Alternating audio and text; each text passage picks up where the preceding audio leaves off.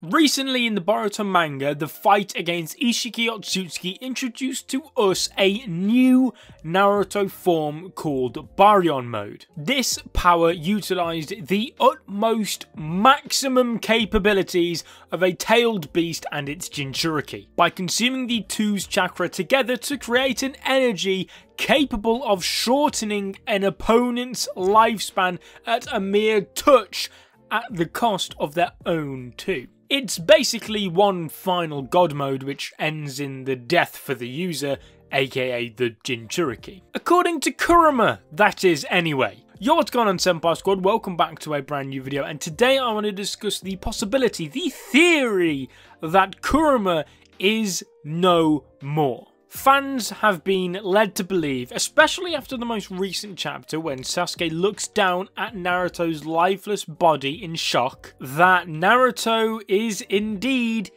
dead. But fear not, I'm here to tell you once again that that is not the case. You can all come back to this video if you want and have a laugh at me in a few months' time if I'm wrong, but I feel confident in saying that Naruto is not dead. And the reason as to why Sasuke was shocked when he looked at Naruto was because he could no longer sense Kurama. Yes, that's right, I firmly believe that Kurama is actually the one who dies from this new mode and not Naruto.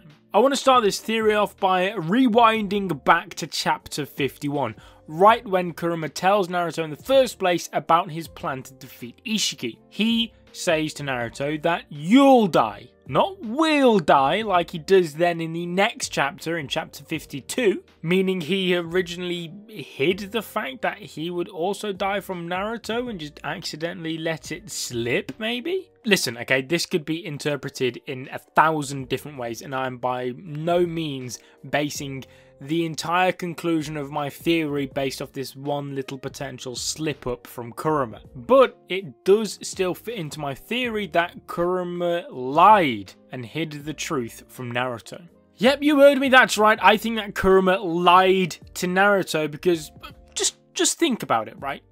If Kurama had said to Naruto, or anyone in that case had said to Naruto, use this new power and I will die, Naruto would have pondered. Like, how many people has Naruto willingly let die?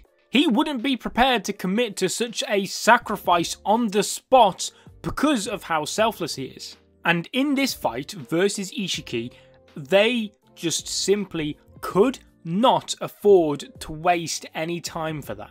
But if Kurama said to Naruto that Naruto would be the one dying, he knows because of how selfless Naruto is, he would have used the mode to save his village without a second thought. So, in conclusion, Kurama lied to save Naruto, which to me is a beautiful way to end off the Demon Fox of the Hidden Leaf, having it come full circle. Kurama was the one originally responsible for the death of Naruto's parents and the destruction of the leaf all those years ago. But now, he's the one helping save Naruto and, in turn, his son and the rest of the village from trying to kill Naruto to sacrificing himself for him. It's a beautiful turnaround and is some glorious character development for a character who, in my honest opinion, considering he was part of the main character's body, he was quite often cast aside. Obviously, we'd always hear about Kurama, but it was on very rare occasions we felt like we were actually getting to know Kurama. Now, obviously, Kurama isn't dead.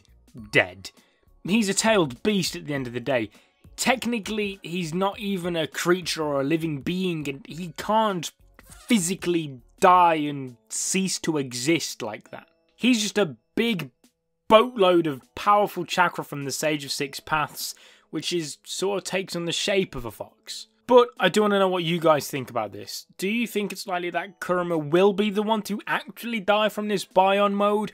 Or do you maybe still think it's Naruto? Or maybe Kurama was right when he said we'll die and it will be both him and Naruto that die too. Listen, whether or not Kurama does die, okay, I'm 110% certain Naruto will not die yet because he's not even met Kashin Koji yet. And I have such faith that they would execute the meeting between Naruto, the former student of Jiraiya, and Kashin Koji, the clone made from Jiraiya. I have such faith that Kishimoto would nail that meeting. And it would be such a powerful bit of storytelling to get those two meet up and to explore the morals behind creating a clone out of a dead, deceased loved one. But leave a like on this video if you enjoyed. Subscribe if you're not already to become a member of the Senpai Squad. We'll have more Boruto content coming your way very, very soon. But as always, until then, peace.